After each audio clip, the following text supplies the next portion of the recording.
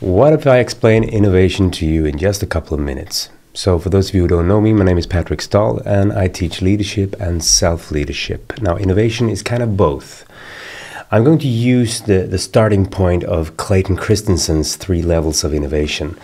And the first one is sustaining innovation, the second one, breakout innovation, the third one is disruptive innovation. Now, we need to get this straight. If you got a pen and then you say we got a new disruptive color, it's not disruptive. Now, disruptive is when we change the business logic. The business logic. It could be like the iTunes store where suddenly you had all of your albums, your records, you had them originally on LPs, and then suddenly you had them not on vinyl, but you had them as CDs. Those of you under 40, you're wondering what the heck is he talking about? Now, CDs turned into let's not buy our music and have it in the bookshelf. Let's instead sort of buy it digitally or even subscribe to it digitally, maybe carry it around in some sort of iPod or just listen to it through your iPhone or telephone or whatever. And that changed how we look at music, owning music, listening to music, the availability of music. It changed the business logic of music. So disruptive means that you actually disrupt the business logic. Now, if you have the other two, they are about sustaining, not sustainable, but sustaining innovation and breakout innovation. Sustaining innovation are the small adaptations. If I have this lovely brown pen, and then I realize that, shit, all my competitors, they're now also having this brown pen. Maybe I can do a little tweak on this. Maybe I can make the cap slightly easier to remove. Maybe I can introduce a second color or a third color, three-pack or something like that. Now, what I'm doing is that I'm not really revolutionizing the business model of pens. What I'm doing is that I'm doing tiny improvements, tiny sustaining improvements, meaning they sustain your competitive edge. It means that as a customer, you're willing to pay the same price or even a tiny little bit more for that product or service. You improve it just a little bit. Now, the cool thing about this is that if I ask my team to create a disruptive innovation in leadership training, now that's a big ask.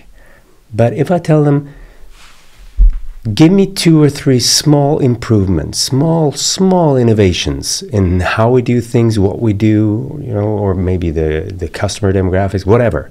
Give me 2 or 3 tiny improvements that will make us 1% faster, 2% smarter, 2.5% cheaper. Give me those improvements, small improvements, and the team will respond to that. If I ask you, what's a 1% improvement you can implement tomorrow that will make you smarter, 1% smarter, or 1% faster, or 1% more agreeable, whatever.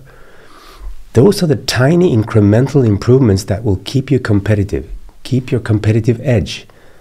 And you see this in a lot of products. You have the classic example where you had the 2-blade disposable razor or the 1-blade disposable razor turned into 2 blades, and then they really innovated, came up with a 3-blade system. So you had the Mach 3 or whatever it was called. And right now, just to keep things in place, I'm using I think it's a 5-blade system right now, which is really not that innovative. I'm actually using a 5-blade system with a lubricated aloe vera strip and some sort of protective shielding or something, I guess to protect me from all those 5 blades.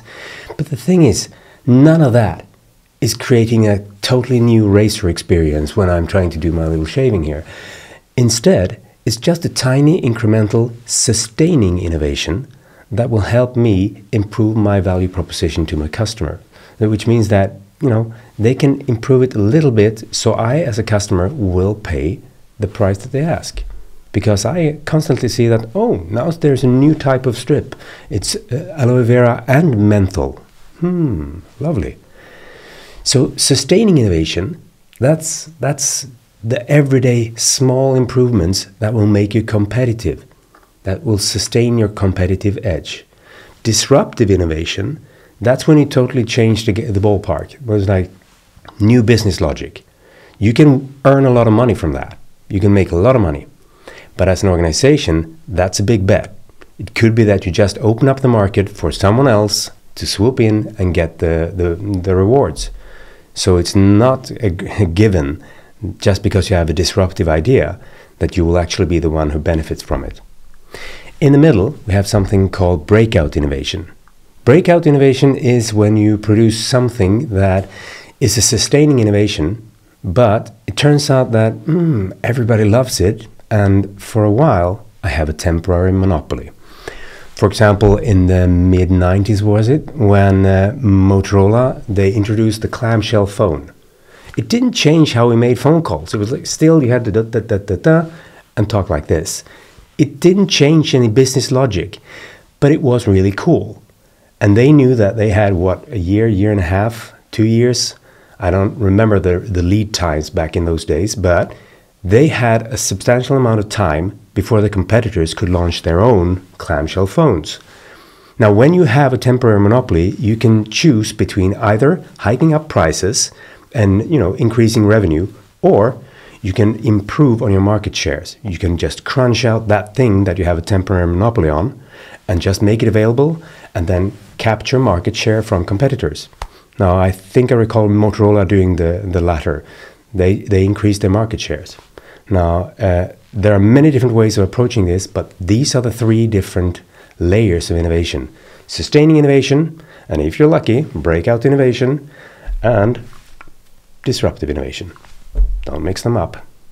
Have fun.